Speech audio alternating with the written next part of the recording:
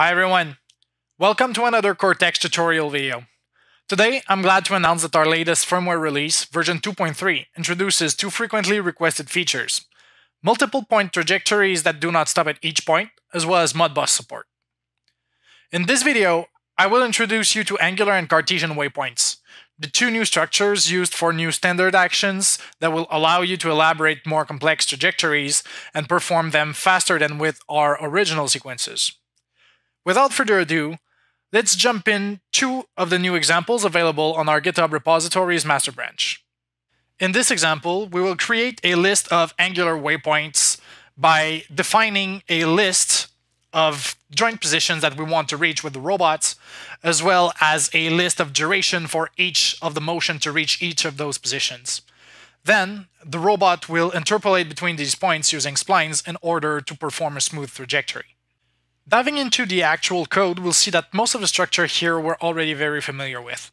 So first we have the listener by promise and listener by reference as usual to subscribe to the action notification topic. Then we have the core of our example that I will come back to later. Then we have the usual script to move to home position. And as you can see here in our main script, the initialization of the robot is exactly the same. So moving on to the core of our example here, the first part you see there is to identify which model of your robot you're using. This way, later in the example, we're able to load a trajectory that we know will be valid for your robot. Then, as usual, here we're simply initializing the robot to single servoing mode. And this is where the new material starts. So the new waypoint actions work using waypoint lists, which will be, as the name suggests, a list of waypoints that we will want to reach. So first, this creates an empty list that we will want to build on. Then here, according to the model of the robot that we identified earlier, this just lists a list of waypoints that we'll create for our trajectory. Since my robot here is a 7 degree of freedom Gen 3, we will be using this trajectory. Then we're building our waypoint list using this for loop here. So we're using the waypoint list and then the function add waypoints to add empty waypoints to our list. And then each waypoint can have a type either angular or Cartesian. A waypoint list cannot have both types. So if you try to mix them, you will receive an error from the robot. But for this example, we build a list of angular waypoints. So what we can do is we create an empty waypoint and select the type of waypoint to be an angular waypoint. And then all we have to do is inside that angular waypoint, we can just set the angles to the positions that we identified earlier here for each of the points of the trajectory. In addition to this, with each position, we want to set a duration that will tell the robot how long to take to reach each of those positions. You see here that we have a different value for the duration for joint 4 and 6, but that's because the joint 5 and 7, these are indexes. In C++, the indexes start at 0, but assuming you start counting the actuators at 1, these correspond. So the joints and motors 5 and 7 are slower, so they need a little bit more time. So we add some more time here. So once we've built our entire list, we can set up here to subscribe to action notifications, because executing a waypoint list is a standard action. It means that if you subscribe to notifications, you will know when your action is started, when it's paused, interrupted because of errors, and when it's finished. And then the core of our example is actually just here. This is the usual on error callback that we have in every single example. So the only part that we're interested in is here, where we're validating the waypoint list before we're launching it. So we're using validate waypoint from the base service. And this will just return to us whether or not our list of waypoints is validated within the limits of the robot. Since we've used this list here, I know for a fact that our list will be valid. And then it checks if the list is valid, and if it is, we're simply using execute waypoint trajectory, or you can use execute action and build your list of waypoint as an action with an extra layer there to be able to run. This here, as usual, is the same error callback as earlier. It's just good for monitoring. And then here, we're simply closing the same way we were doing in the high-level movement examples. Okay, so I've just built the example off camera, so now let us see how it goes.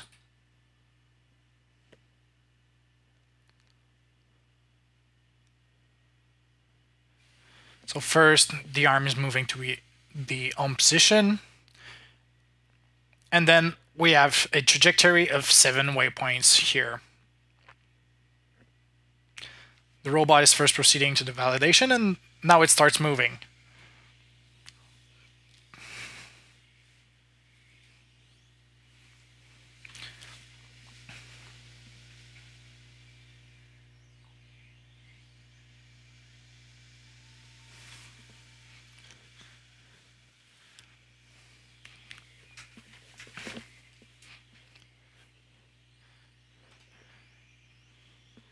So as you can see, the trajectory of the robot is meant to be really slow here.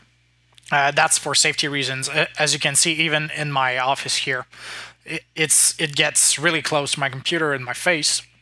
So for safety reason, make sure that if you run this example, always use the slower velocities first before moving on to higher velocities or your own trajectories.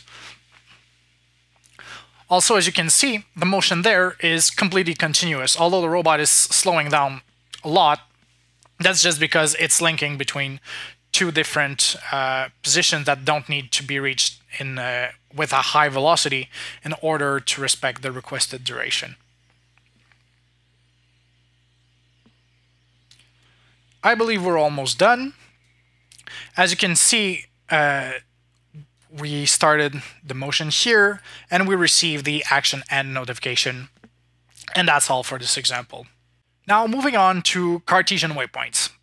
This time, instead of creating a sequence of points that we want to reach exactly, in the case of Cartesian waypoints, what we want to do is to create a list of Cartesian poses that we want to move towards, to go in the general direction of for the robot, and we'll add to that a number that we'll define as the blending radius, which will tell the robot how close from our waypoint we want the robot to smoothly transition to moving towards the following waypoint in the trajectory.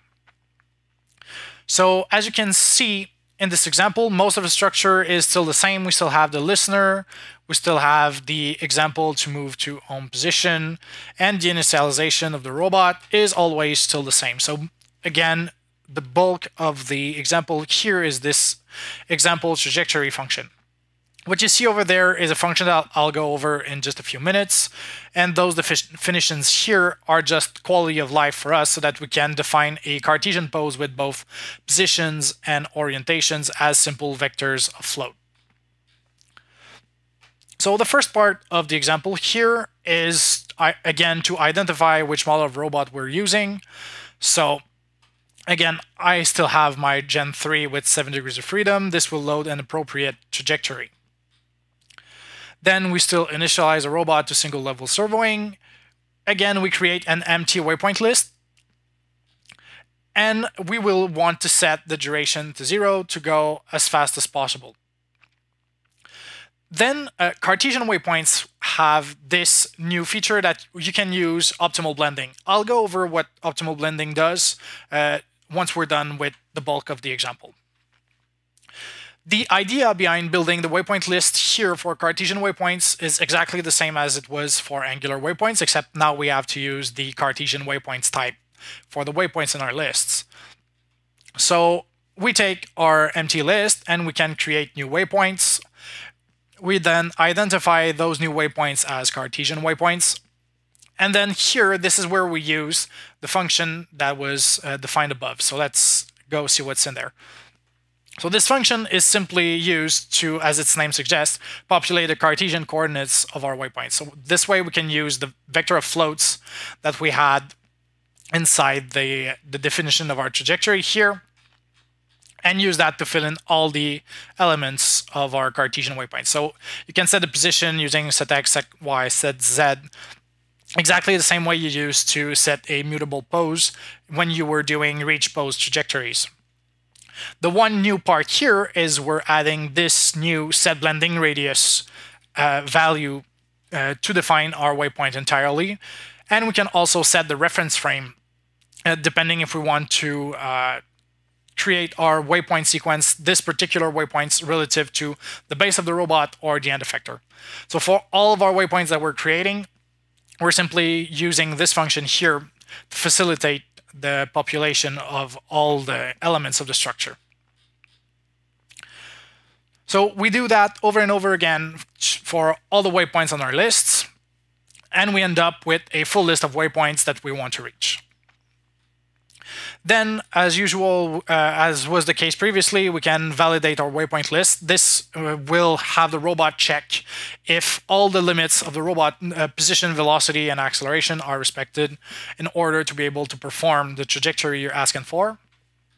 And then we can use execute waypoint trajectory here, or as I said, with the angular waypoint, since it's a standard action, you can build this into an action and use execute action as well, in order to be able to run your sequence of waypoints.